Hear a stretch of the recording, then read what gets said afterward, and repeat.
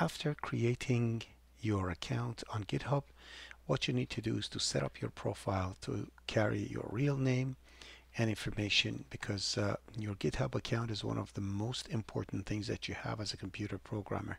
It makes you visible in future. So if any company wants to find you and Googles your name, if your GitHub account comes up, that's a huge plus for them to actually hire you. So what you do, you got to make sure to go to your account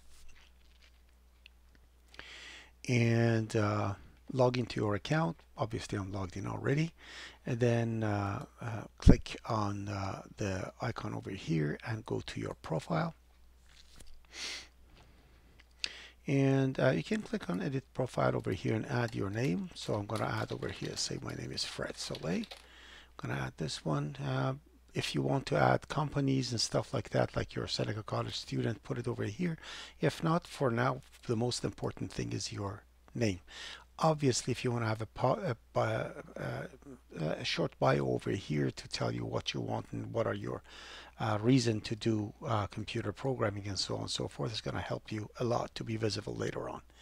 So saving that, and then after that we're going to make this name is extremely important, especially when you are doing your workshop at Seneca. I need to have your name, and try to make this name match the name of your Seneca College account. Then click on this big circle and edit your public profile. So the name is already there, bio is fine. If you want you upload your picture, so whatever that tells who you are. So I'm uploading a picture over here. There you go.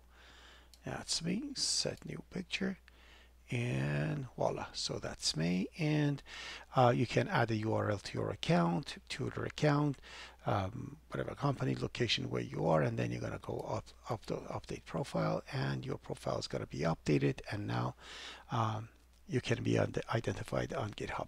It is and another thing, if the account that you have is from previous times, and you have it with another email, make sure that you go to email, click on emails. So again, click on emails and add other emails, add your Seneca email over here to the account and verify it to make sure that you have it, so you get your notifications on it.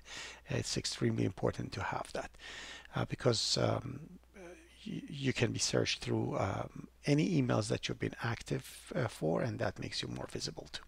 So this was setting your profile on GitHub.